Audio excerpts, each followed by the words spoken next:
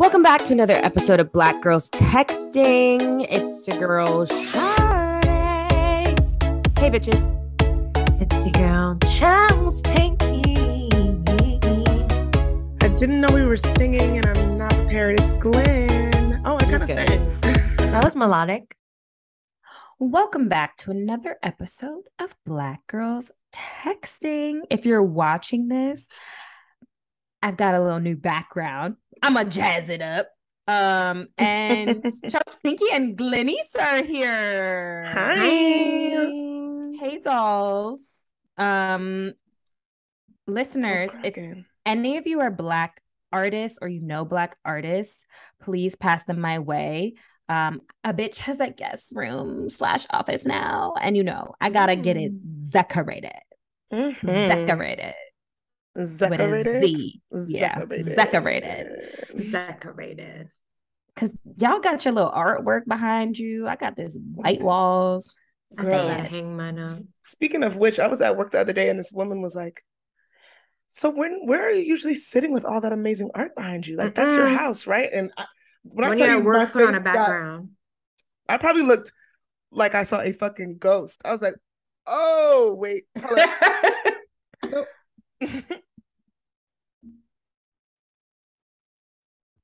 They be clocking you. Your internet's doing some funky things. As but per usual. It's a bad area. I think I live in a bad area. All my neighbors have the same problem. Who do you talk to? White One side? other person? It's a bad area. 2 other people. That's not enough research for me. I'm gonna call them when I get off the phone with y'all. Anyway, I can start. Yes. Okay.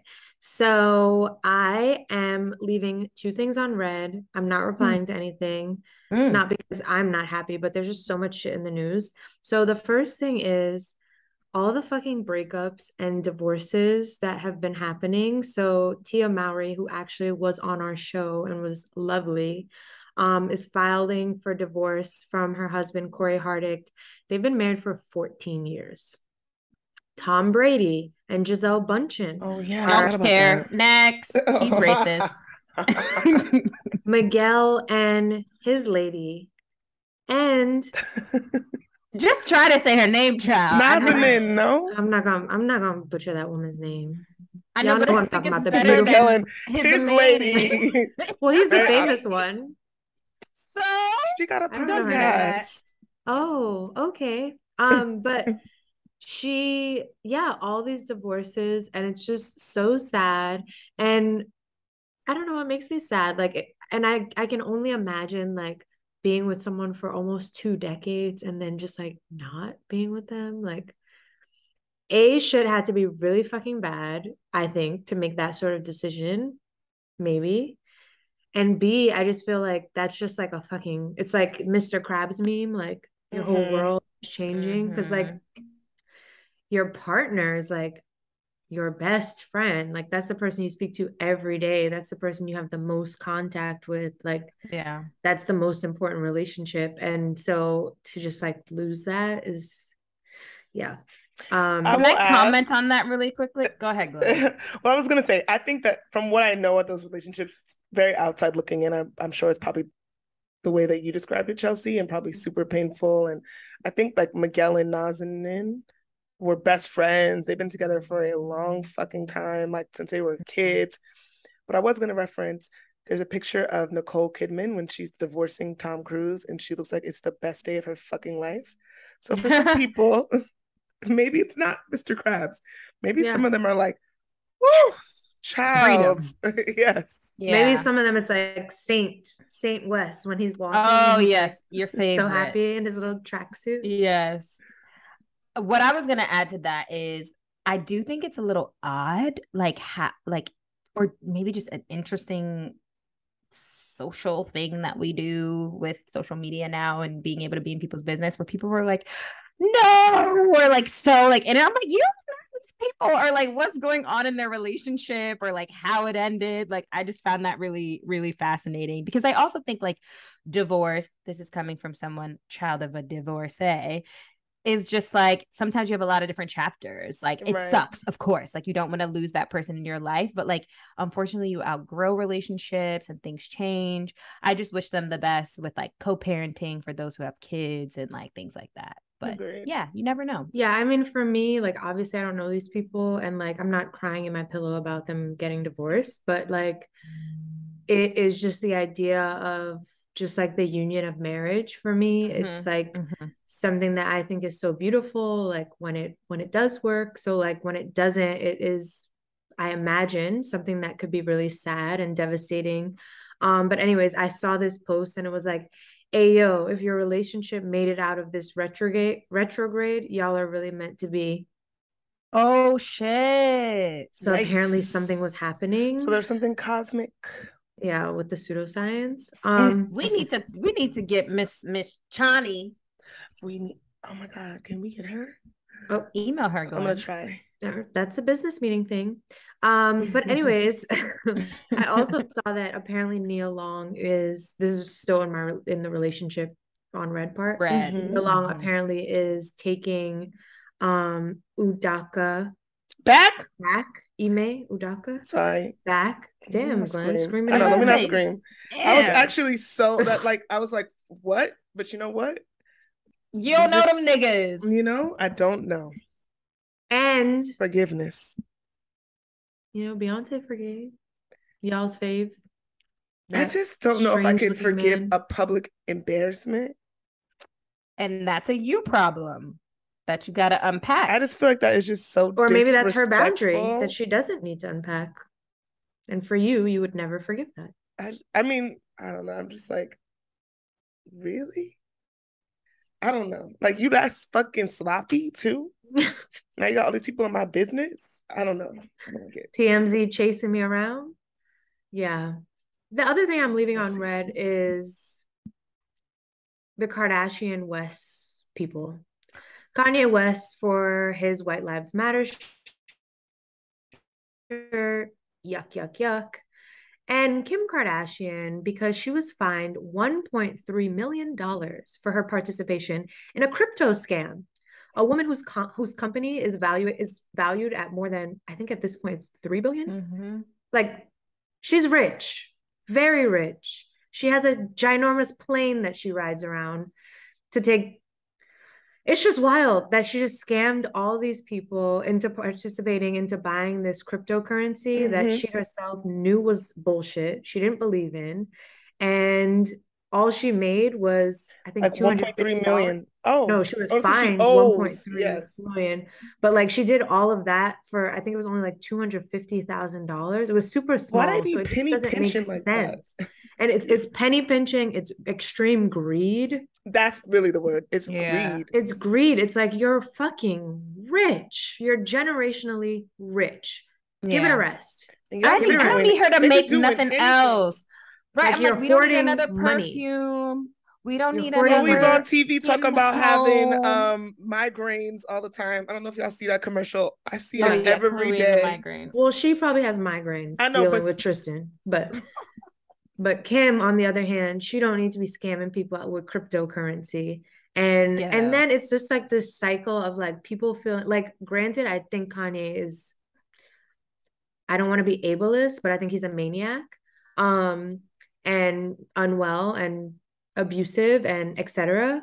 But her family is just terrible.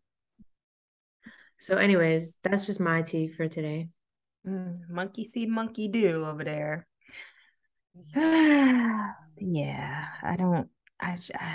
those names, I'm just like, can I not hear them or see them for a few days? A fucking White Lives Matter shirt, that is literally a terrorist group.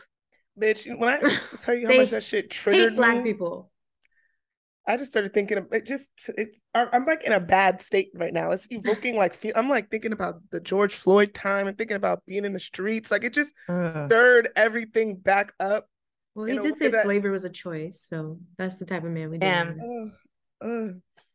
On that topic, I'm gonna also leave on red just like celebrity shenanigans. I think particularly that Kanye scene of people that think that they're fucking geniuses by wearing those same big ass shaped sunglasses that everybody else is wearing, and those Do you big know ass those people? that whole scene of people that just be running around together, that be like, and that now has like offshoots of Gen Z dressing the same way, like looking like they came off a Balenciaga runway. It all seems like very culty and small-minded and fucking weird. Like, why is everybody wearing these damn sunglasses, acting like they are like the pinnacle of cool, and they all look the same, thinking that they're like determining what like the kids in the youth culture are doing, and like y'all are so out of touch with what actually is like interesting and relevant. Like Kanye West, you're not an arbiter of cool. Like you have some people that follow you for sure, but like the more and more I look at your shit personally, I'm fucking bored. You've been making the same shit ever. Those damn like nude one piece outfits that now every fucking nasty gal, whatever, Fashion Novas, everybody's making shit that looks like that. It can no longer be, you know, forward thinking and interesting. It's just and not. the nerve of him to come for Gabriella Carifa Johnson, who's like been you know in the fashion world. I think she works at Vogue. Yes. And speaking out on issues about race, for him to come after her. And shout out to Gigi Hadid, by the way, because she said, "You wish you had a percentage of her intellect. You're a bully and a joke." Jokes. Gigi be speaking up. I'll say that about Miss Gigi Hadid. and Bella, those girls. I'm like, okay, yeah, okay. Glenn, are you replying? Sorry, I'm just looking at went to Gabriella's page to see. I've been every now and then just checking in on the sis. She's posting. Okay, she looks happy. She's vibrant. But so apparently, her and Kanye sat down and had a dinner. How did you guys feel about that? Because I was a little irritated. I feel like he's G'ing it a little bit. He's a fucking annoying person. And then did you see that Vogue posted that too? Like he and Gabriella and Kanye had a private meeting. I'm like, they did. From sources that work at Vogue, they did. Do you know who else was in the runway show? Selah Marley, fucking Lauryn Hill's daughter, was the one in the shirt. And Bob Marley's granddaughter. Right. She's talking about like people need to lead with more compassion. They need to understand the message. I'm like, are y'all all smoking crack? What is going on? How do all the Black people who lost family members from police brutality feel? How do you think they feel seeing you walking a runway with White Lives Matter? Do you know what that means? Yeah. Are you kidding? It's just bad. Just not good.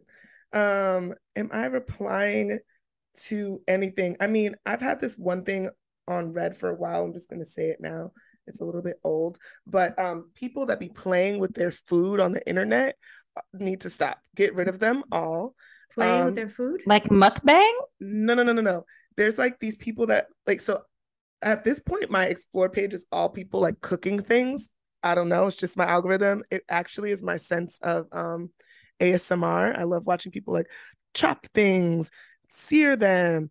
You know, they take the knife and they scrape it across a very crispy piece of toast or potato. And then there's these fucking people that get on the internet and they fucking play around with food and make disgusting concoctions to like piss people off.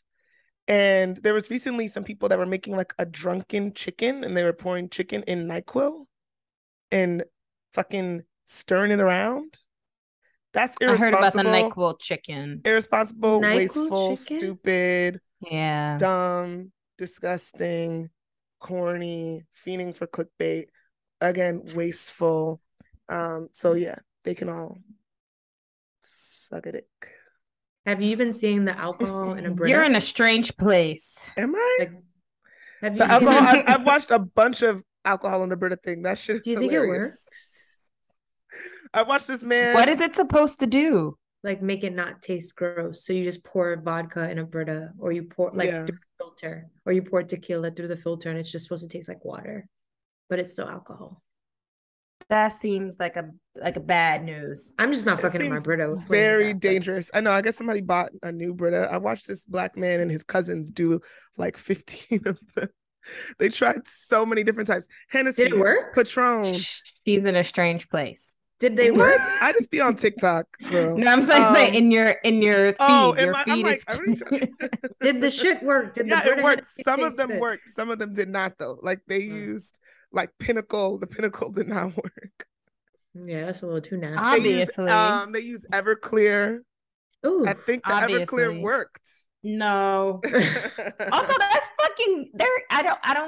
I'm not They're hip in like this. But college. that's cap. Not her trying to use slang. No, they were drinking it and be like making no faces. I please. Anyways, You go, girl.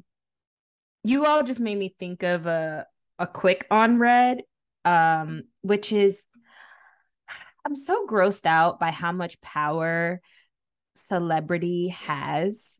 Like the fact that this, granted, what Kanye did is like a bigger conversation when it comes to like race and art and blah blah blah, right? But like ultimately, I'm just like, this is fucking crazy. Like this is consuming our time and our brain cells, and it's scary because this is like one of many instances, not just related to him, but overall the concept of celebrity. I think it's quite strange. Well, I was thinking about that really quickly though.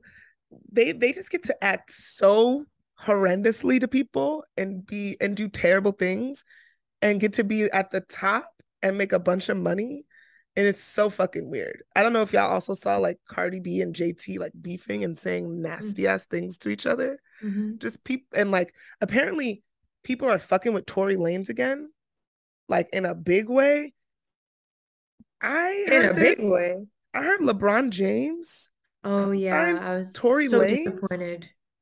Oh, what are we and doing? he is always talking about protect but here we Black go. women. Here we go. But this is the thing, right? Like it's layered in like social issues that should matter, but also like I shouldn't care about Tory Lanez and LeBron James this much. I see what you're saying, but they have so much influence that like to just say like it doesn't matter is not realistic. Like Kanye, there's us who think the White Lives Matter shirt is deplorable, but there are so many people on the internet who are like, yo, bro, art, man. White Lives Matter. Kanye said it, so now it's cool, man. And I understand that. My point is like the fact that celebrity has been able to get to this level for all of us, whether we align and agree or we disagree, is really crazy. Like it's kind of scary, and I consume it too. It's influence. It's the age of the influencer. It's like they have influence. Yeah. Wow. Yeah, and it's see, also that got like me fucked up. Belonging or something. I don't know. I'm thinking about the Kanye thing now. Like I think people that like love Kanye want to be a part of that tribe. They want to speak that language. They want to, I don't know. I really feel like they're under some sort of fucking spell. But it's not just him. It's all of like celebrity. Pop culture, the influence, the accessibility, how quickly things can go up on the internet, and then it causes a fucking scurry and flurry. And maybe we should just get off of our phones for a little bit. Well, we're podcasters, so we kind of have to be kept abreast on these things. But I know. But why are they important? Like, if we could all like take a reset, people, it's the zeitgeist. People, it's popular culture. Like but we can like culture. How do we change the narrative? How do we like have other somewhat, to me, more valuable conversations? I don't know. I'm just talking. It just came to my mind.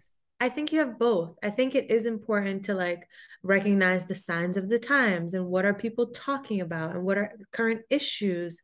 Like I think there's a way to look at it in like a deeper lens, you know, like and unpack it that way. Like what does it say about culture at large? Yeah, what does it say in 2022 October, you know, what is going on in our society right now? That's true. We'll look back on this. I hope that, especially for the younger generations, that they can find value and joy outside of their phones and the internet and the television. Like in their community, in like real dynamics.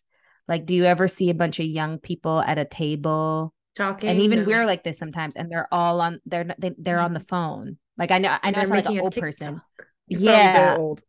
But I'm just like, what the fuck is going on? This shit is fucking crazy. Anyways, I'll be quick with my other red. That leads me to my other red. I'm leaving our government and Luma, the electric company of Puerto Rico, on red because Puerto Rico still doesn't have any fucking power. And it's crazy because for one, their like original power grid, I guess, was publicly owned, but still super corrupt.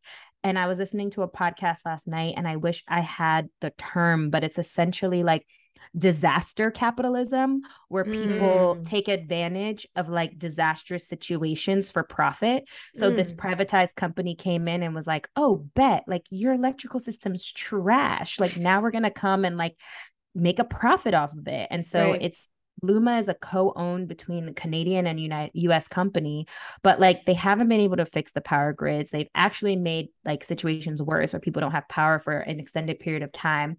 And not only is it like people not having power, but like within the podcast, I learned about this woman who like somehow the electric helps her to like get fresh water because she lives like so far up in the mountains. So like this old lady has to like go to a stream every day to get her water. That's so it's sad. like, yeah. So it's like, it's not just like, do we have lights? Do we have internet? Do we have TV? But it's also like just basic human needs. And the fact that like companies and people would take advantage of that for capital is so wild to me. Evil. Yeah. So I'm definitely leaving that on red. And this is a weird reply. It just came to me as I was like prepping this, but I'm replying to the resilience of our ancestors, whether that be our grandparents, our great grandparents. We just recorded an episode and you guys will hear more about that, but it just made me think. We talked about like the passing of trauma, and it just made me think of how fucking resilient these people had to be to like get us here. And yeah, there's so much power in that, and it's very, very exciting and moving.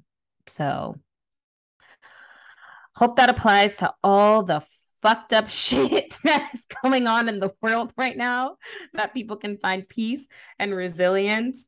It's so wild. God, okay, I'm gonna get off of my soapbox in a second, but I was talking to my friend and he was saying how he feels that a lot of humanity, I might have said this before, a lot of humanity is in suffering, like finding humanity is within suffering. And that is how like a lot of people, unfortunately, oddly, maybe it's trauma bonding, but like when you think of like people who don't have money, it's like now there's so much resources. Like heart and soul and community. Yeah, exactly. And how people find joy even in their suffering, or like they create like such great art, music, innovation is created in that suffering. So yeah, I don't know where I was going with that, but just made me think of that. Yeah, it's a reality. Damn, it's time for the group chat. Okay. No. I was like, not the siren. Because you know what right after.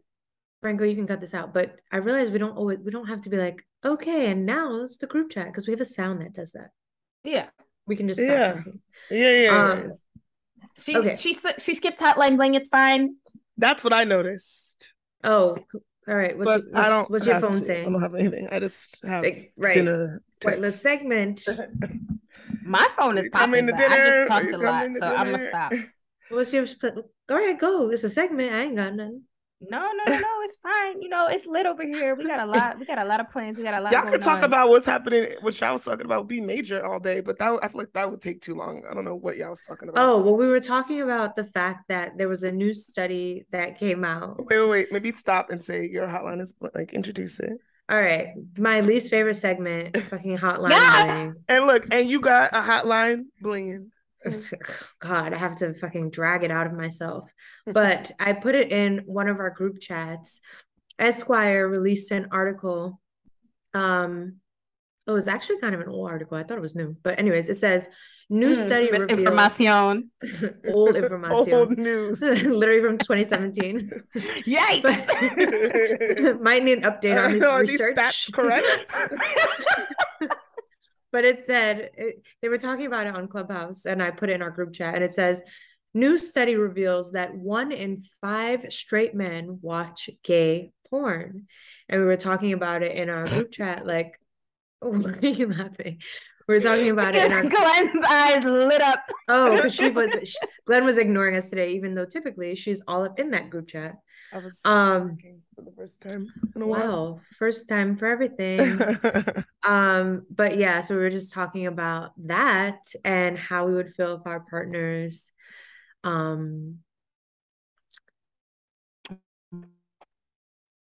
watch gay porn. And I asked mine and he said no. And I was like, well, maybe we could. And he was like, no, thanks. But I don't think it would bother me. I don't know. It's just like a movie. Not quite. Very different. Yeah, I don't know if it would I don't know if the word is bother me, but I said this, that there would definitely need to be a conversation because to my understanding, I mean, I'm no scientist behind the way this works, but I imagine if you are aroused by that, there's some level or layer I don't think of that's interest. true. We also really need to get okay. I don't think just because it arouses you means that you want to act on it. Right, because I watch fisting videos on it, right? You don't want to be fisted. No. I'm not saying you want to act on it, but I'm saying like what? So what is it about that that's arousing? Sometimes you don't know. So yeah, sometimes you don't know. It's just in here. I literally watch the wildest porn, and I don't want to do any of that. I don't want anyone to fist me. Yeah, but maybe a lot of women just like abusive porn.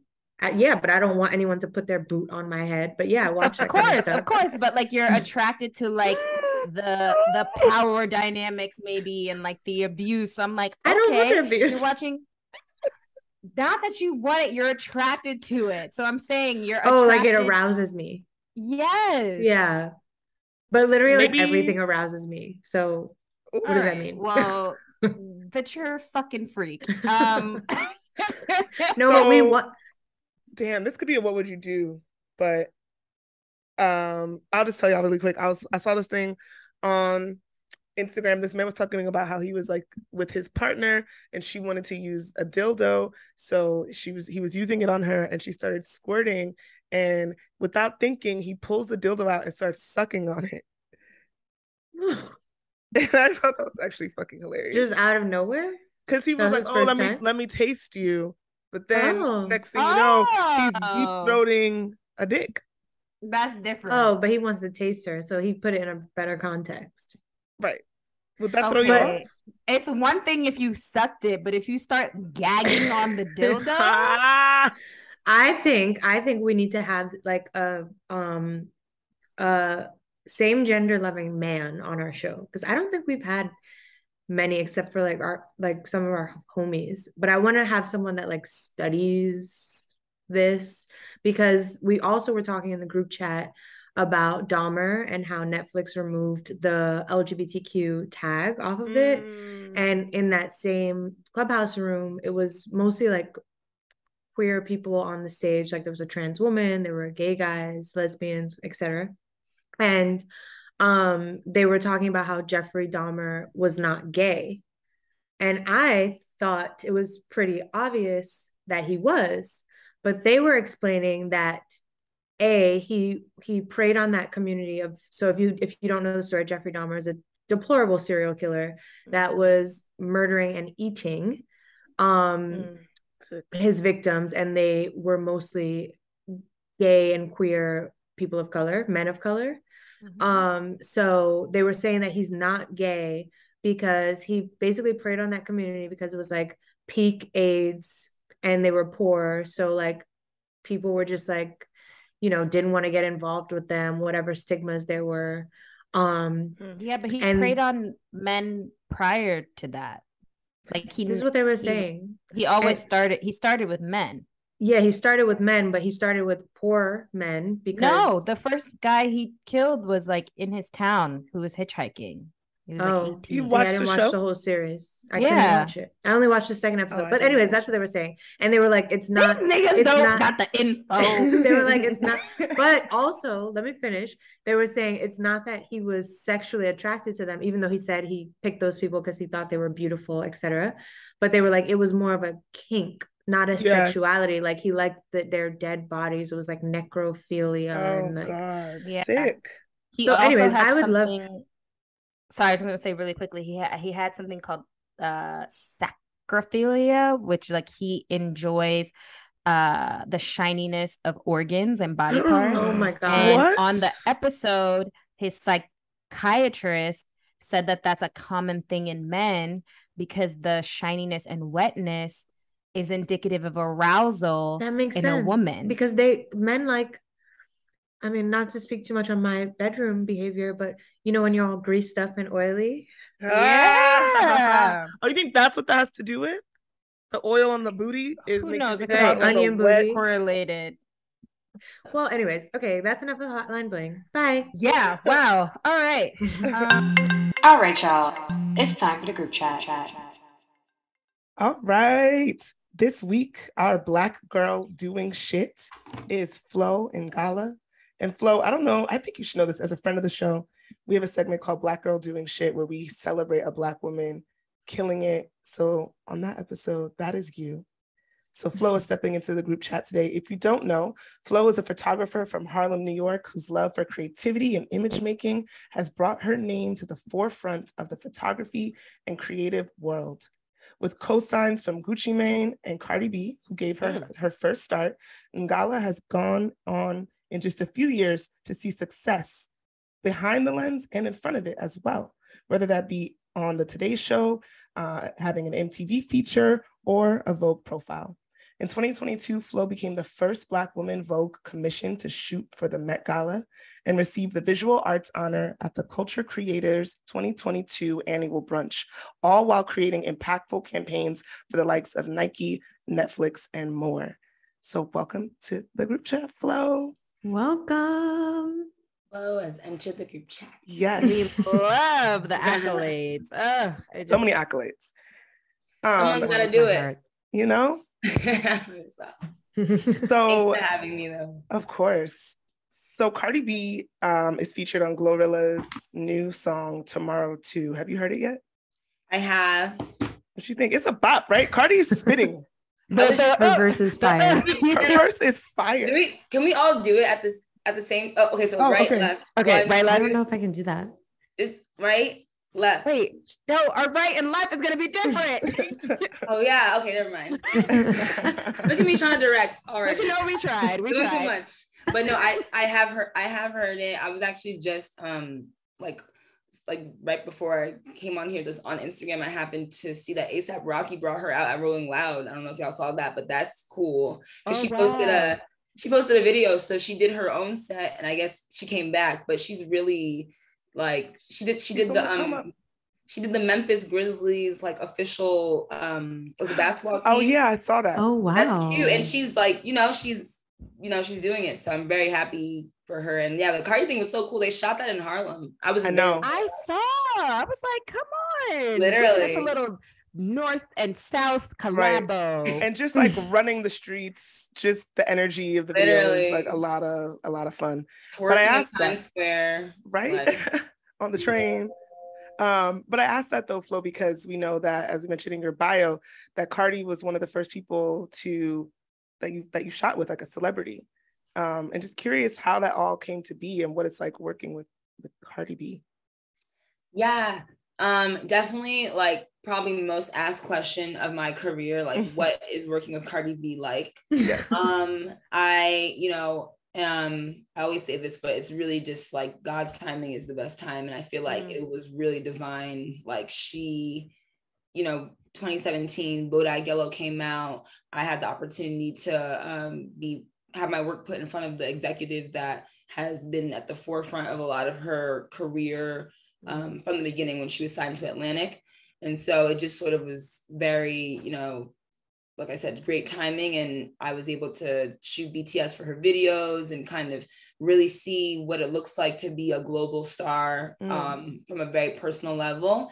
And yeah, I definitely don't take it for granted. I feel like the amount of images that I've been able to create, just like being a fly on the wall or Flo on the wall, like I would say, really is something I'm proud of. So yeah, she's super, I mean, she's just like, I mean, she's a regular person, obviously, but she's super just, it's just interesting to watch like her as a human being, in addition to, you know, her like in front of the camera and like just what that switch on and off like can look like. You know, very much a professional, very much a star. Yeah. In my eyes and so many people's. Totally.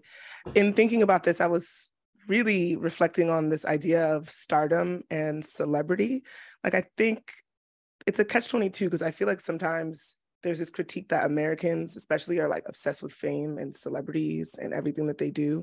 But then some of these celebrities are like Cardi B are like stars. They have star power. They create work. They're artists. I don't know. I just wondered if you had any kind of thoughts on celebrity, being that you work so closely with celebrities and photograph them. I mean, it's a kind of like interesting question because it's sort of like, you know, everyone kind of knows what it's like to be like a fan of something from like a young age, whether it's like, you know, like Peppa Pig, you know, celebrity, or like, you know what I'm saying? You know, Yes. or like, you know, nowadays, like even like the TikTok celebrity, like that fascinates me. Just the fact that like celebrity is such a niche, it's so relative, it's so subjective. I used to kind of joke about how like if someone plays golf and is like a huge golfer, I know nothing about golf. That person could be walking down the block and be, you know, the biggest PGA Tour person, and it's like it's all relative, it's all subjective. So for me, I think one thing that's very interesting about the way that my relationship with celebrity has worked is I feel like a lot of the people that I've been able to shoot are sort of like iconic, like big, like kind of like staple celebrity people. And I think that has really been like, you know, obviously Gucci Mane, like he wasn't just like a rapper, he was like a legend. You know, Cardi B wasn't just like someone who came in the game, she like made history. Like, you know, these people, you know, Simone Biles recently I got to shoot, she's not just a gymnast, she's like Simone Biles, you know. Icon. So,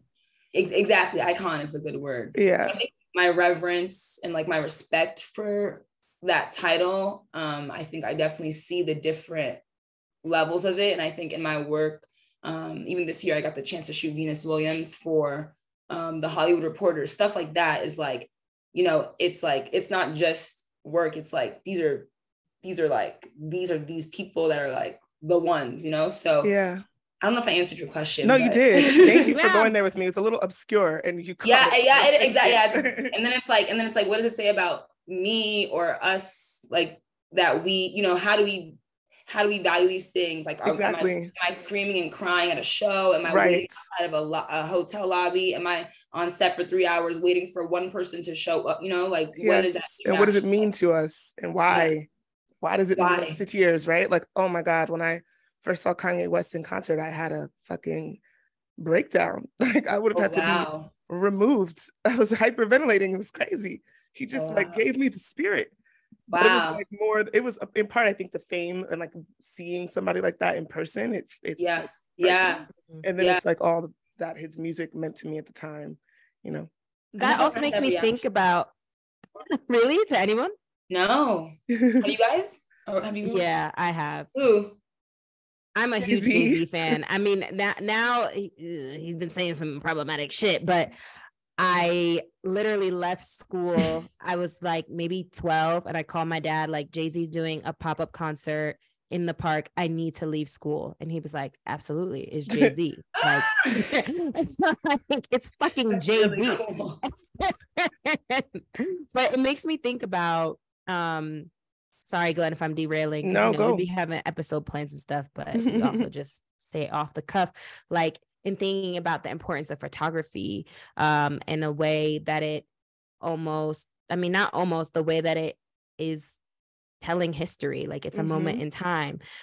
Is that something that you think about when you think about when people go back and look at your work, like that significance? It's sort of like, it's kind of like impossible to really fully digest, because it sort of would be like thinking in the future and you just don't know, like you don't actually know what that's going to look like and feel like. As I've gotten even just like 2 years out of, a video, or 3 years or 4 years out of like, certain videos and certain things I've done, I think that sort of started to give me a glimpse into what that legacy and what that archival experience will look like. Like, the other day I was speaking on a panel and I said something like, these fan pages that exist will be like happy 1 year anniversary to this video, or happy 2 year anniversary to this moment. And that has started to give me a glimpse into like the historical significance of like the work. But honestly, when I'm in it, I'm not thinking about it like that. Honestly, I think I kind of downplay a little bit of it sometimes, and people have to remind me, like, make sure you're archiving your work properly, make sure you're backing up your hard drives, you're shooting very historic musical moments or cultural moments. And I think that's what has helped me be like, okay, yeah, like this isn't just like click, this is part of history. But in the moment you don't really think about it. I think you're just working, or it feels like I'm just working. Talk to us more about what you're thinking about, like, as you're shooting, particularly in portraiture, because I know that's a form of photography you really love. Yeah, I mean, I started off, like, my first real, love for photo came from doing street photography and then like self-portraits. So I feel like this connection with like eye contact has always fascinated me, and like the stories that eyes tell, the things that you can feel in images. Like I remember, and I always say, like the first image that made me emotional was a Gordon Parks image that, and Gordon Parks is like a legendary photographer, and is just very impactful to a lot of young photographers and photographers, overall. But specifically at the time, I was like maybe like 22 or something. I was interning, 21, 22. I was interning at a library, and just like the ability to be moved by like a face, a moment, a portrait, a proper portrait. And I don't say proper in a, like, I don't know. I don't even know why I said that, but like, there's something about like capturing someone the right way, I feel like, and I think that is kind of why I love portraiture. It's this ability to see someone for like how I really feel like they need to be captured. And that's really where I started from. I think seeing myself, like, I didn't get the chance to like work with people or be commissioned. I had to just like use my own resources, my family, my friends. Like I remember kind of like street casting people here and there, like older photos of mine, or like individuals I would meet, and ask to shoot. So I just like the idea of capturing someone's essence, capturing someone the way that I think that they best should be captured. And to me, portraits are just really amazing ways to honor someone's spirit. Yeah, I was just going to say that. Do you think there's something spiritual? Yeah, absolutely. Yeah, because I feel like one photographer could take this, like several photographers could take the same photo of a person, and the emotion that a viewer would get from it would be totally different depending on who was holding the camera. And that's the beauty of it, right? It's like perspective is everything. I think if all four of us were given a camera to take a photo, in the same room, we would all take different images, and it's based off who we are and how we see the world. We're all women of color, but we have different experiences. We're from different places, and that dictates how we see things. That dictates like how we believe things should be seen. Even the editing process is really fascinating, because that translation from the camera to like how you think it should appear, how you crop it. Is it black and white? Do you want to saturate it? Do you want to, zoom in? Like even that says a lot about perspective and like how you believe things should be displayed and seen. So yeah, photography is so fascinating in so many ways. Like you said, like spiritually, psychologically, historically, it's amazing art form.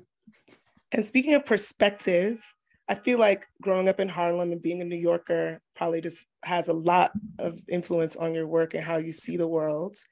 I don't know if you have any reflections on that, especially with your beginnings in street photography, about the things that inspire you, the pulse of the city, what like gets you going.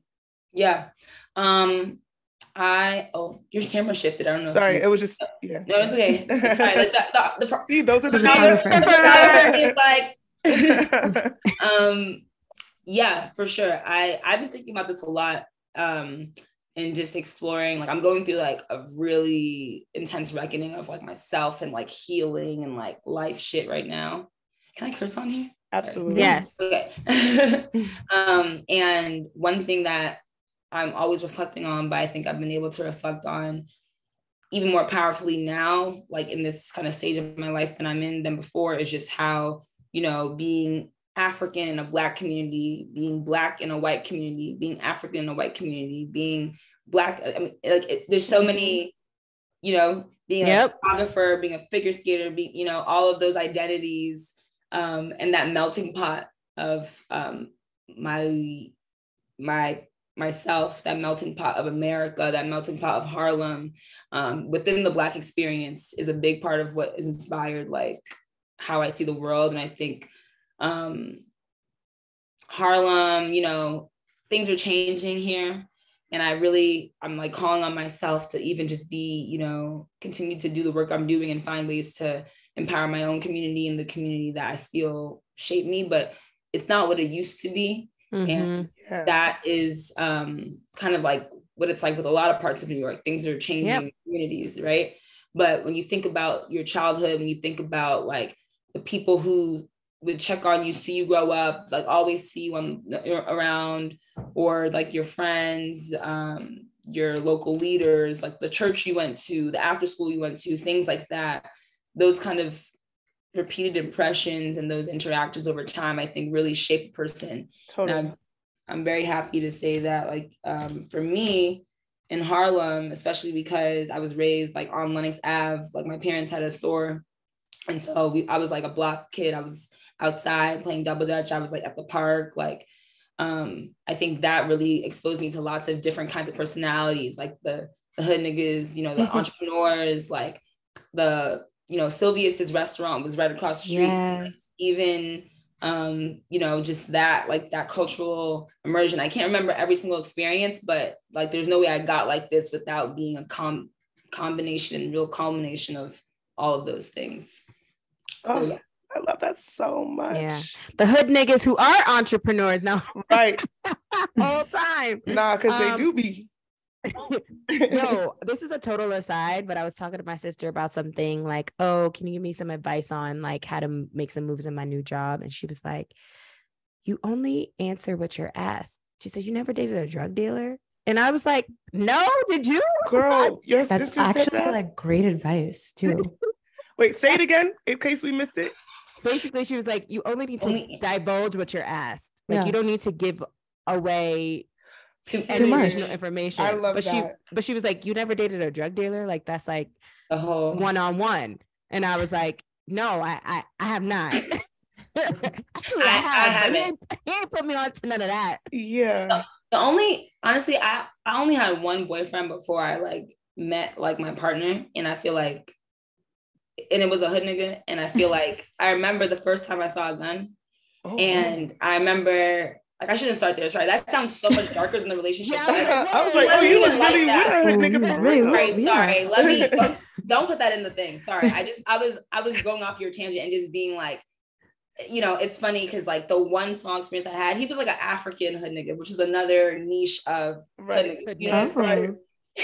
Not just me being like, ooh, but yeah, like it's sort of like funny for girls like us because it's like I'm hood, but like I'm not doing that with y'all, but I'm hood.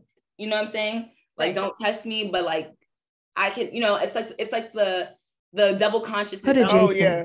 I don't like to double consciousness. What's the double consciousness? Someone told me don't use codes. Like someone I photographed once, an amazing like senior citizen who was like working at Doubleday and ad age, like in the 60s. I shot her for Harper's Bazaar, and she was like, it's not code switching, it's double consciousness, and I love that. But like there's a gift and there's levels to this stuff. But even like, you know, to your point though, Sade, the hood niggas are entrepreneurs. They have that, like they have that mindset. They have a different type of double consciousness, maybe. I don't know. But I was gonna get into that though, because you went to Horace Mann, right? Yes. So Chelsea and Sade also the did reaction, the little private school life, the boarding school life. I went to boarding school. So what was that like for you, Flo? Girl, you gotta be more specific. That's in general. Well, I don't know anything about that world. I'll jump in. Are you okay? No. Right. Man, I wish I had the they sent the alumni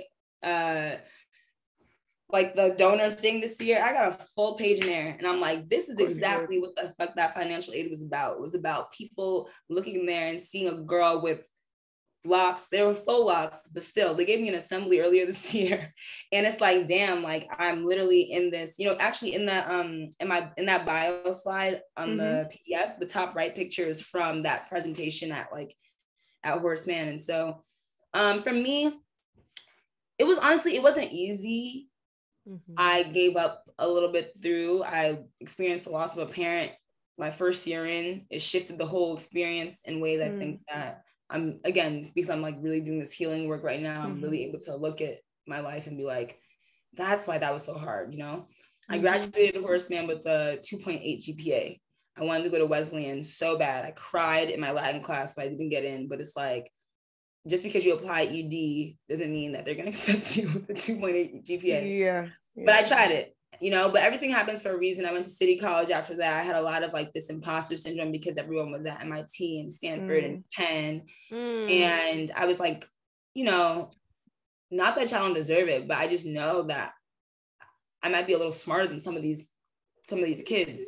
And it's like the politics of it, I think, were very interesting, but I'm very grateful for the experience. One, because it exposed me to photography, the endowment, and the, you know, the financial opportunities that a private school has. And, you know, you guys know, like, just the exposure to that is just something that our parents just knew you couldn't get at, you know, a local level. So my parents pushed me.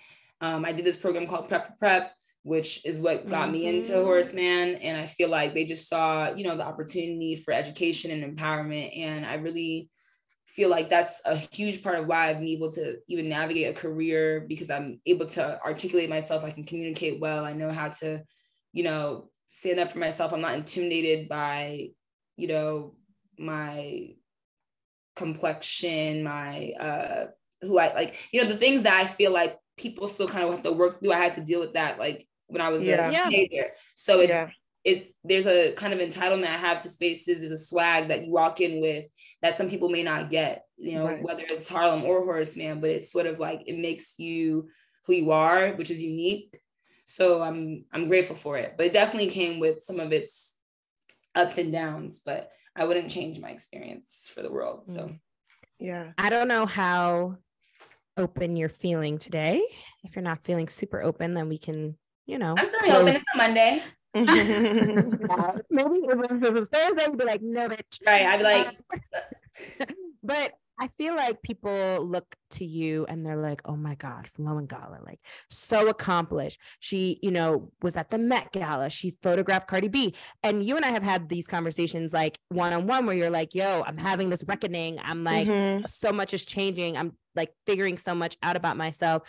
And people would expect like, her life must be amazing and perfect and she must have it all together. So like, how are you navigating that? Can I interject really quick before we start, just to double down on this? I told a friend of mine that that we were interviewing you today, another photographer, and he's like, her work is amazing, and also she's such a young hottie. Like, she looks good in outfits. She could wear a fit. She just looks like she has it all together. Just a bad bitch moving up through the world. So just to add to that perception that kind of Sade was getting at. Thank you for sharing that. Shout out to your friend for telling you that. I mean, I'll say this.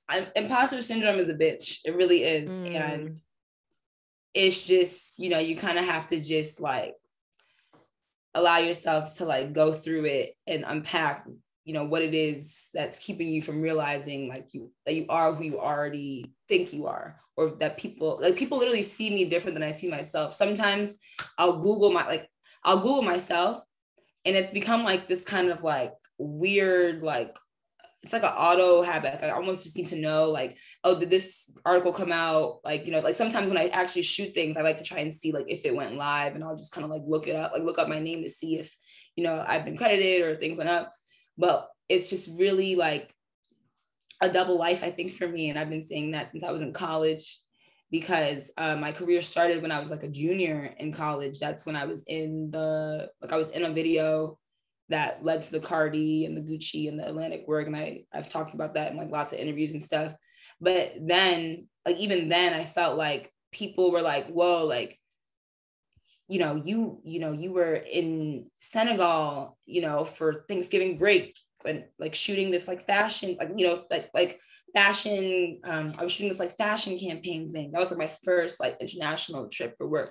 You know, people would be like, oh, you were Gucci Mane. Like people would kind of like tell me about the things that they were seeing on social media. And and of course, but I feel like I've always kind of like had this like disassociation with like what it looks like versus what it is.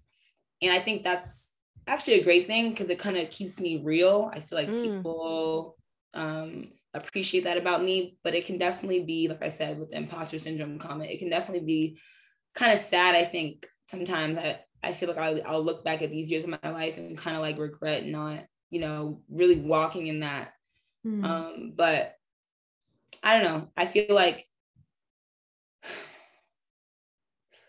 I know that I have the potential to really, you know, be that hottie, be that person. And I think that's what this reckoning is going to like produce, or like, that's what, you know, my frustration will, you know, it has to start from the inside, not the outside. But I think at the same time, when you're in the entertainment industry, which is so, you know, secular and materialistic, you can be really distracted and caught up with thinking that, you know, just because it looks like what it is, that's what it is. And it's just not. Like nothing's ever what it seems. So, you know, I can't help but be so like talkative, almost like overshare. Like that's who I am. And I think even in my work, that's what comes through, like that realness. Like I actually don't really like to sugarcoat things. Even getting on this, I was like, should I put on makeup? And I was like, no, because like, this is how I feel right now. I actually feel this, like this raw. This you feel this stunning? Okay. Right. Thank you. But yeah, I got a little lost in the question, but yeah, honestly, it's a little bit of a struggle, but I believe I'm going to find my happy place with like what I know I am and what it looks like I am. Like, you know, I sent you guys this 15, 20 page deck or whatever, and it's like I still feel like there's inner work to be done. There's shit I don't understand. Like I'm very anxious. I'm very frustrated with a lot of things. And it's like, yeah, nothing's ever what it really seems. So it's just important, I think, for people to talk about that and be honest about that. So people know people aren't perfect. We appreciate that rawness, because I feel like a lot of our listeners, like, not to gas us, but they really listen to the show in like an aspirational way. And that's amazing, right? But at the same time, like, we definitely want people to understand that there's always that inner turmoil. There's always a lot that you're like navigating and working through. And yeah, you being super raw and honest, I know someone will listen and be like, damn, okay. Yeah. Like, I can do this. Yeah. That damn it's so, yeah. People will respond to my stories and be like, are you okay? And I'll be like, do you really want me to answer that? Like, no. Be life in, and you're alive. You're a human being. And life in. To your point, Sade, like, you know, we gave you the Black Girl Doing Shit title at the top of the show. It's not only for all that you have accomplished, but it's just for who you are. Like we're all Black girls doing shit in our own way, if we're just getting up and trying, you know? Yeah. Kind of back into that bad bitchery, or just sort of like how your moment, because I know you just shaved your head recently. Did you know I was gonna go there? Oh my God, I look so good. I love it so much. It's gorgeous. And is this your first time shaving? I'm looking peasy already. My mom keeps being like, brush your hair. You need to train the pattern. And I'm like, yeah. And then I'm like, oh, wait, I see. Well, maybe peasy is a look. Is it a look? It can be. Nobody said nothing. I was trying to find something to say. Wait, it can be a look. But if you would you date a guy with peasy hair? Let's Yes. Okay. Look at you. I'm like, I have nothing to say. My man is bald, so I have nothing to say about hair. Especially if his face was like perfect. I have dated men with all kinds of interesting hairstyles.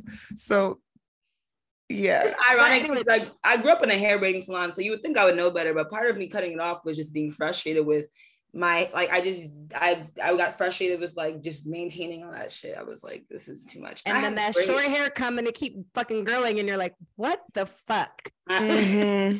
Have any of you ever shaved your head? Never. Not shaved, but I went pretty short.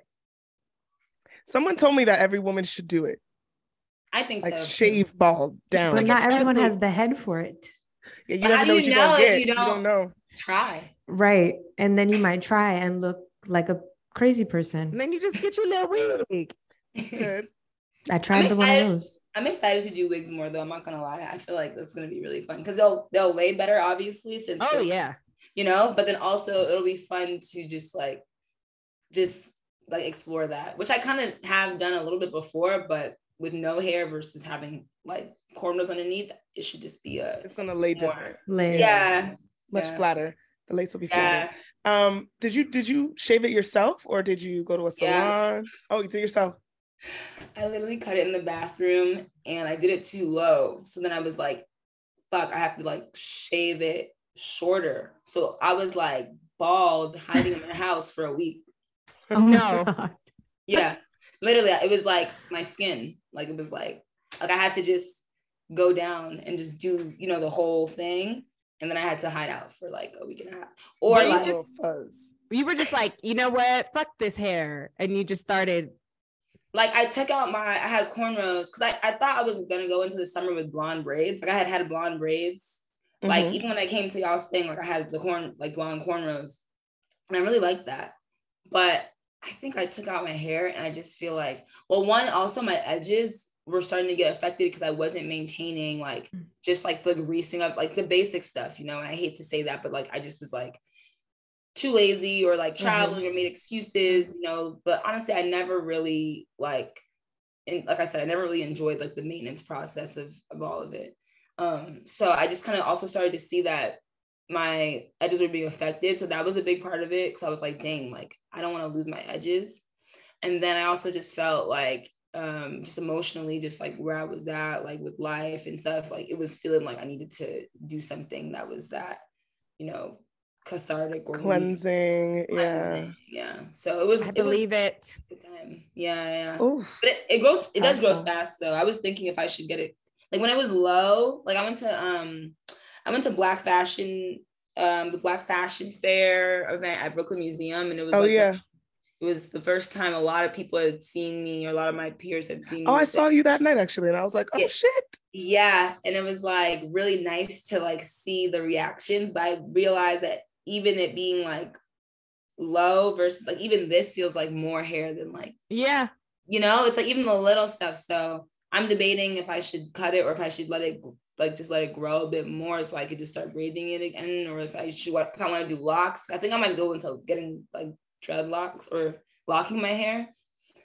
So it should be interesting. But I like being received for like, people see my face. I've gotten a lot of really great compliments on my cheekbones. Yeah, lucky you. It works. It's working. You don't know if you don't try. Are you trying to tell us something about the shape of your head? No, I have like a little dip back here. I don't think it will work for me. But I'm also curious because I went back home and my mom and I, we were talking about like family and like my dad, and she was showing me all these like pictures in her photo album. And I was like, damn, I don't even keep a photo album. Do you print photos and like keep them in an album? I do not. No, I don't. I barely really print my work. And it's kind of crazy because people also will like ask like, to like buy it and stuff, and I'll just be like, I don't really like do that, you know. And it's kind of like very millennial of me, I'm not gonna lie. It's very like, oh, it's on Instagram, the world's seen it, it's fine, you know. I'm like, no, like that's just not how it works. Like I never even got like business cards made. Can you imagine? Like I just kind of like went off of like, well, like we have a whole thing about business cards in the group chat. It's a whole thing. Okay. I'm like, Got oh. them. Really? We got them. We go to events and never have them.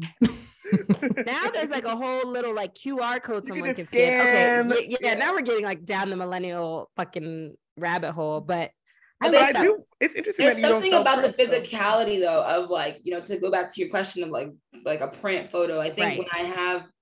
I feel like when I have seen my work like printed, even like if it's like I did this thing with Foot Locker earlier this year, which was really cool. They honored like 3 Black photographers for Black History Month on this like Soul list, and they spelled it SOLE.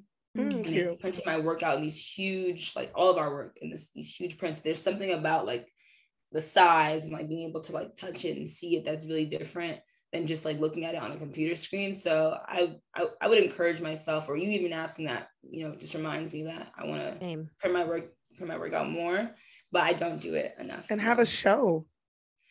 Yeah. One day. I do a show gives me anxiety. Is that bad? I'm like, oh man, that means planning. I'm like, oh, just gotta get you an assistant, right? Yeah. Exactly. Yeah. But I love that question, Chelsea. Go ahead, no, I was gonna say, I feel like we should all have some just like Polaroids, printed photos that we keep, like the way your parents show you like old photo albums, like this is so and so, because we got to do that with our kids. Like I would love for them to have like physical photos and be like, this is Miss Flo. Right, exactly. You know? There's something different about like flipping through an album than like clicking through something, and like the wear on the photo. If you wrote a little note on the back of it, you labeled the day it was taken. It like adds something, you know. I do have a stack of Polaroids. I have a good amount of Polaroids from just like when I travel. I do like to bring my Polaroid camera like little Instax. So I definitely agree with you on like the, you know, even that technically counts. I think that counts. That counts. Going into, because you mentioned that you were a part of the that Foot Locker activation, and I was thinking about these like ideas of, I don't want to frame this, like when companies do things for like Black History Month. Basically, I'm trying to get to the fact that you were the first Black woman to shoot for the Met Gala. And I couldn't get there. She's a writer. She had to make it a whole fucking thing. I was really trying to get there. I just love it. She was like, question. Basically, I'm trying to get to the Met Gala. So we have arrived there. First Black woman to shoot the Met Gala. Which is shocking to me. Right. And that's also what I wanted to get at too, right? And this idea of like the firsts and the complications behind that. Like, what an amazing, incredible opportunity to have shot the Met Gala and to go into that space. But then also there's something to be said of like about being the first one. Like you have it in your bio on Instagram, but then it's like, damn, I'm the first one. You know? Yeah. And also lucky them for having you there. Right. Mm-hmm. Yeah. It's like, it's funny because since May, like I think I have only done like a handful of like interviews or panels, and even like this question that's come up, like it's funny to hear people, you know, of course be like, dang, you're the first, in a way that's like dang Vogue, but then also, you know, one way I've responded is being like, you know, I choose not to look at like it from that perspective. Like, yes, right. Like that's something that, you know, anyone could say. And I feel like even when it first happened, like someone left a kind of crazy comment or like tweeted something that was like, just like, you know, just like, you know, there's like haters on the internet, and it was like a response to like the Vogue tweet or whatever. And I was just like, yes, like it was the first person to do that looked like that, but like, why would you sit here and not celebrate that person and instead choose to like look at the negativity? I mean, it's important to look at the history of it, but for me, I mean, yeah, it was a huge opportunity. It was probably like the biggest, you know, career high for me ever. And it came like, I literally remember like I got the email from the editor. I was like, I was on set. I was on day 2 of a set. I was in Harlem. I was actually getting my makeup done because I was like gonna get my photo taken after. Like I was the last person to be photographed on this like project I was doing. All that to say, I just was like, okay, guys, like I gotta share something. Like I just like shared it with the room, and I mean, I don't know. I guess I'm kind of speechless. I don't even know like really where to start, but it's just to be able to have the respect, I think, of like a institution or a platform like Vogue. I've said this, you know, when I've been interviewed as well about it, like, you know, I learned that even to be approved to like shoot it, like Anna Wintour had to actually like vet the, you know, people that were gonna be there, obviously. But I remember being like, crazy. Like, wait, like she, you know, and even like seeing her there, like, you know, in person, and like all the celebrities, like for me, it was really Hillary Clinton for me. I'm not gonna lie. Like that was really, like, yeah. But it was, I don't know, maybe it was like, it's like the president thing. It was Hillary Clinton for me. It was, who else was it for me? It was like the Jared Leto, Alessandro double moment that, yes. That, you know, and when I saw them, they were talking to Billie Eilish. Like it was like a Billie Eilish, Kendall Jenner, Hailey Bieber bathroom moment that I got. Like there's certain moments that really like, you know, come to mind first and foremost. But overall, I mean, like I said, to be like vetted for something like that is crazy. And I really, I'm really blessed to have had the opportunity. And I feel like I hope that it serves as like I don't know, a source of inspiration for others, of just like, you know, if you say you can do something, if you want to do something, you know, you need to go ahead and go after that. Like I kind of manifested that. And even when I posted the Met Gala post, like I put a screenshot in 2016 of me DMing like this guy from BFA and being like, hi, my name is Flo Ngala. I know you don't know me from anything, but I really want to shoot the Met Gala for BFA. Look at that. Like literally in 2016, wow. He was like, no. Yeah. And then you shot it for Vogue. Like, it's wild. And I do hear you totally on what you were saying before, like about that first idea. Like when I wrote it, even the question down, it's like, it, in some ways it feels undermining because it's just it's beautiful. Like it's incredible. And it's also like, you got to shoot it. Oh, that part too. Like you were there, like your work, it was you that was there. Like that's amazing. I don't want to be this person, but like literally when you talk about getting that email, like your face like lit up and I lit up too, because like we've had those moments. And I feel like it's those moments that like we really have to cherish, right? When you're just like, holy shit. And like as they just keep coming and the point you made about like sending the DM and then like it all coming full circle, like I feel like those are the moments that we have to cherish, because it's just like, I don't know, I don't have words for it. No, I love that you said that, because there is a thing, there's this like sensation of, you know, like the notification coming in and it's like, you know, Black girls texting X whatever, or like, you know, whatever the subject. Like, damn, you know, there's like a thing that comes with that. Yeah, like for sure. So I mean, it's kind of fun. Like it's kind of fun. We're really blessed to be in a space where our like opinions and our voices and like our style and like sisterhood like matters and can be monetized, but like it's not for that. Like you guys are authentically being yourselves. Like I'm just like observing things, but to be seen for like the value in it by, you know, respected platforms is definitely something that's not to be taken lightly. And like you said, Gwen, that's why I can't like, you know, take that negative route, because it's just sort of like, what do you want me to do, sit here and complain about being the first? Like, you know, it's someone had to be the first, so I'm grateful for it, you know. Exactly. Yeah. Oh, girl, you're super inspiring, the whole journey. I don't want to ask a sort of cliche question, but out of curiosity, genuinely, what does your self-care practice look like? That's what I'm working on right now. Can you imagine? What's it look like in this moment? Honestly, the first thing I want to say is prayer, but I feel like that's not like the real answer. That's like what I want it to be, but that's not like what's actually happening.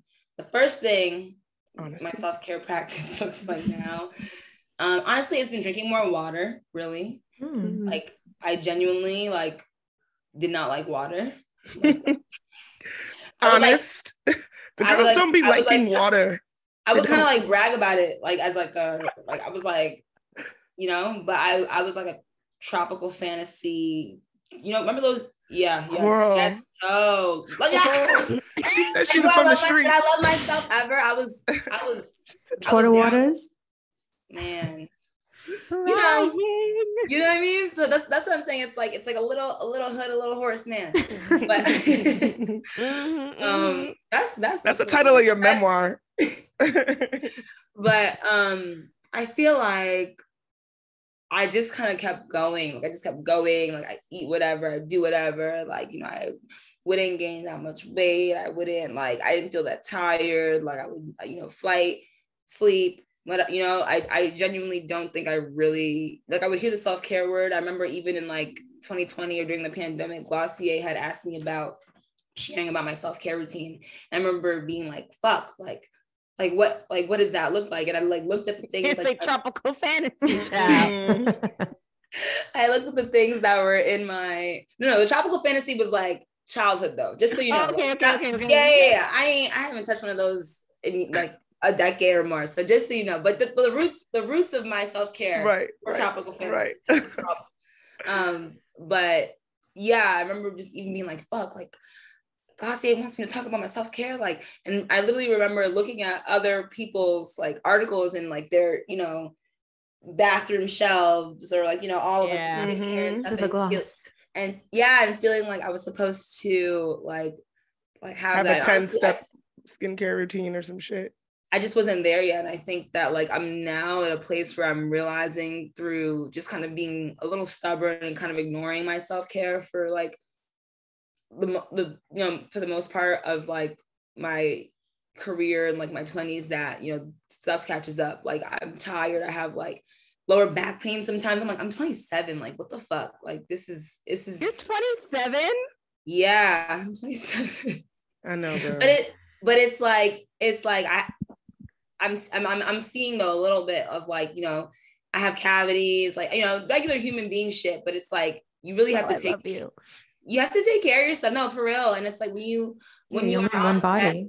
When you're on sets and it's like, there's free Henny, there's Don Julio, like, I remember I did BTS for this video. It was The Weeknd, Nas, and Belly. And The Weeknd has like vodka on his rider, like Grey Goose.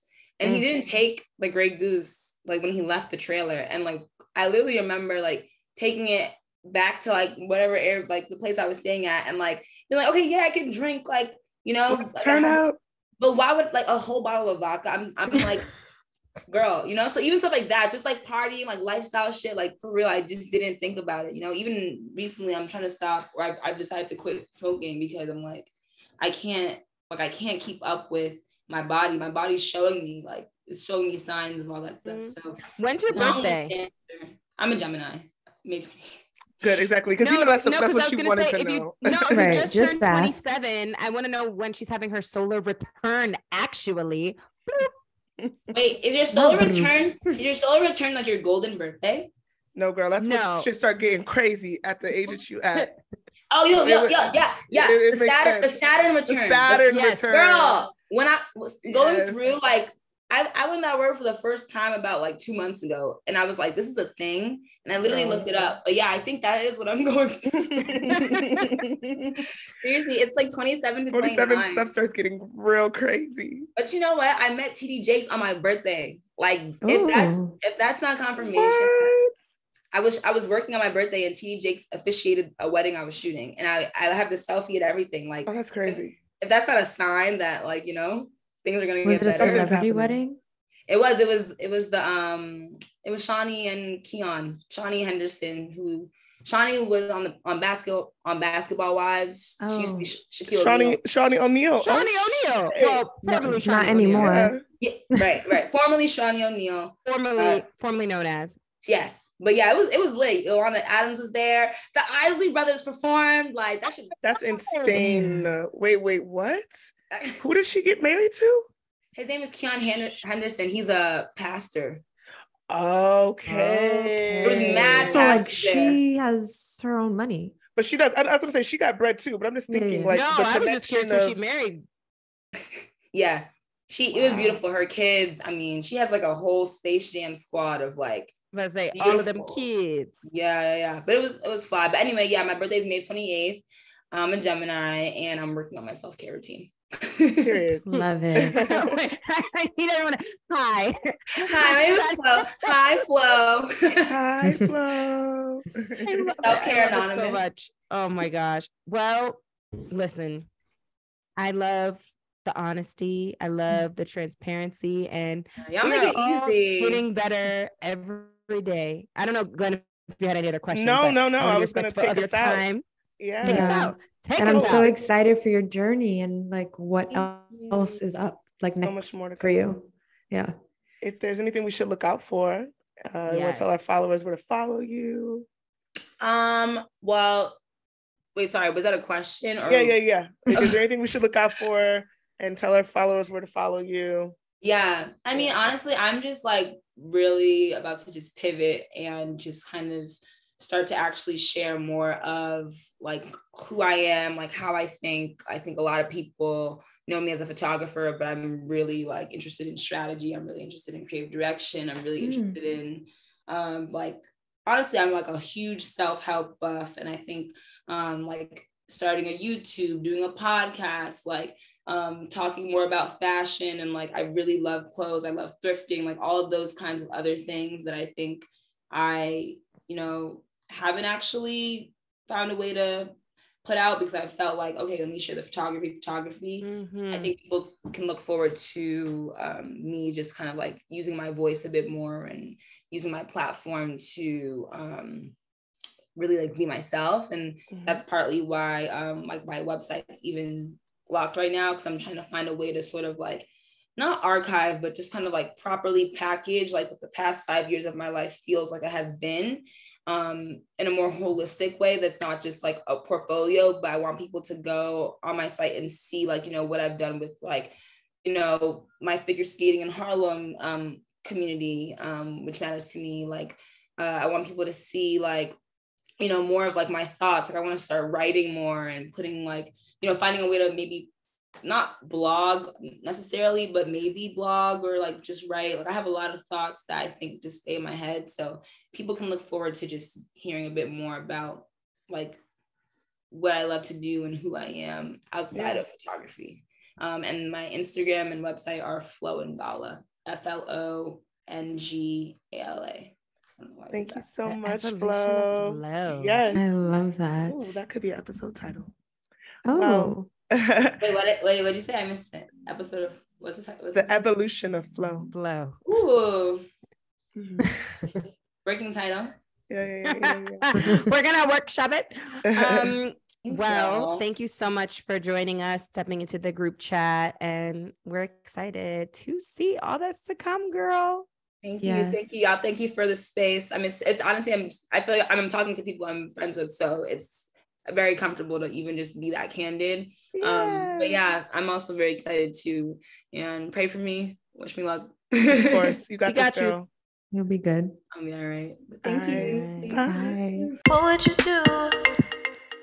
So this week on What Would You Do, we have a video. I'll play the video so we don't have to explain it, and it's kind of short.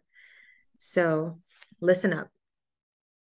One of your bridesmaids planned her wedding the same week as yours. I'm kind of in shock right now because I just got a group text from one of my bridesmaids who very recently got engaged that she is likely dropping out of my wedding because she's having her wedding the same week as mine. I'm pretty upset. I'm very upset, but I wonder how other folks would feel and what other folks would do. So that's the What Would You Do? Her friend who was recently engaged, she obviously was engaged first because her wedding is already planned, already has a date, has dropped out of her wedding party and has said that her wedding is most likely going to be the same weekend as the friend's wedding. What would you do? That's not your friend.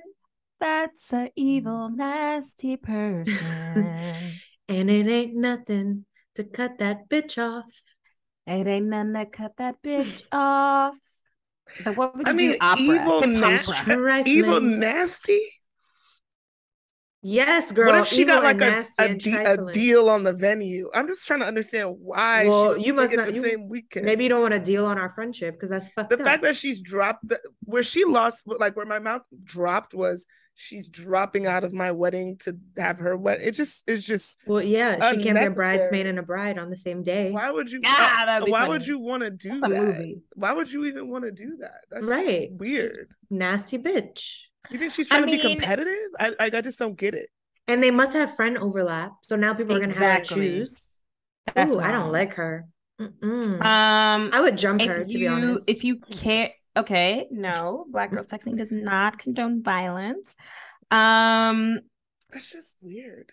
If you care to rectify this relationship, which my personal advice and seemingly Chelsea's aligned is no.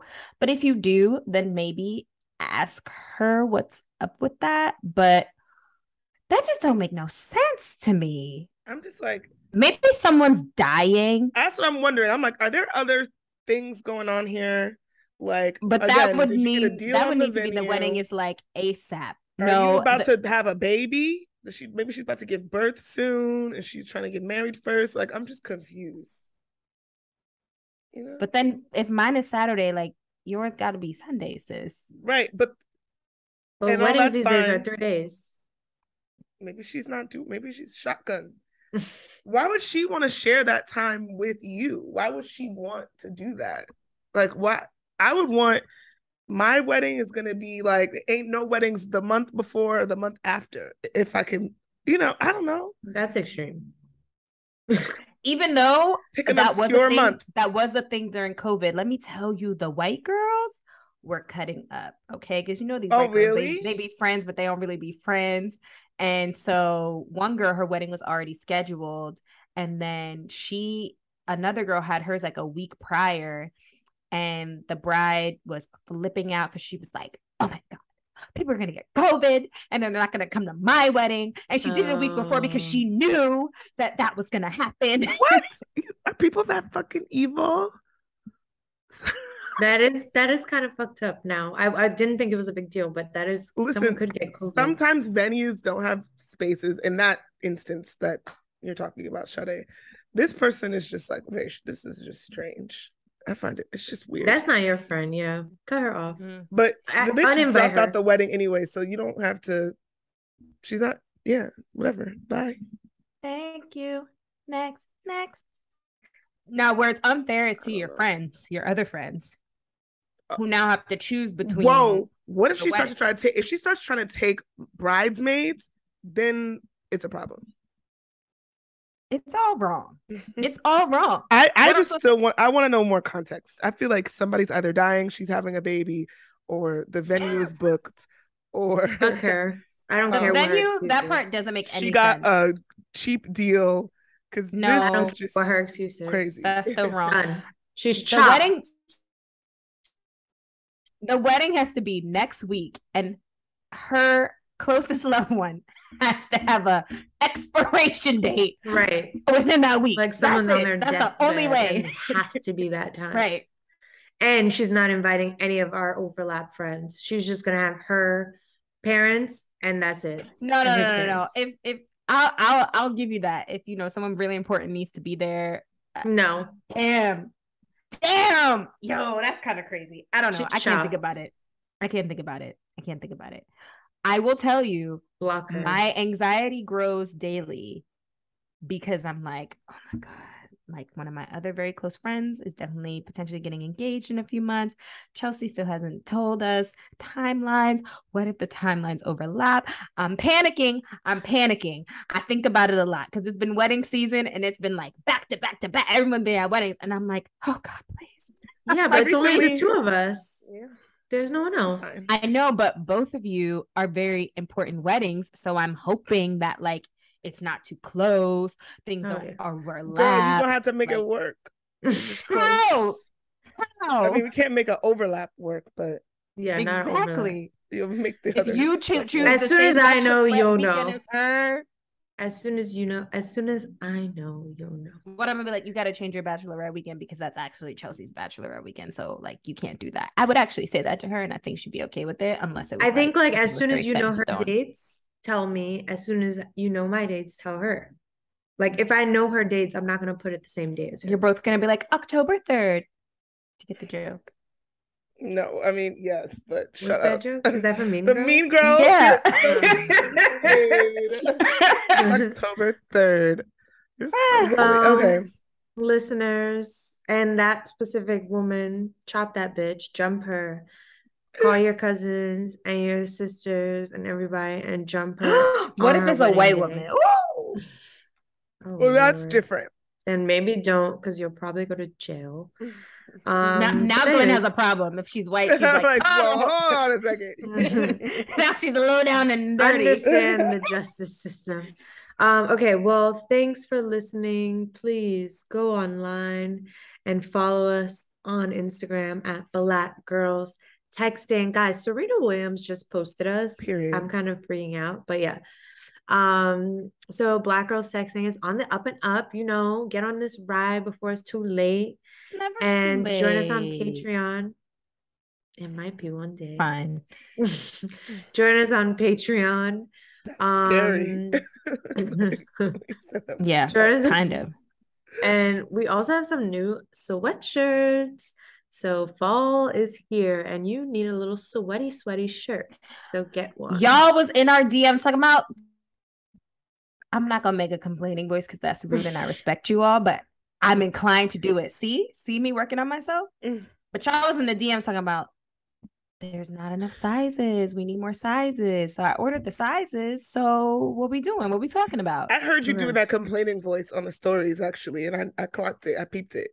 Damn. I know. I was like, what's that voice? I did peep that. So look at you. You know, rectifying. Growth. But yeah, anyway, so we got sizes, we got new colors, all kind of cute shit. Yes. All right, yes. guys. Love you guys. Bye. Bye-bye.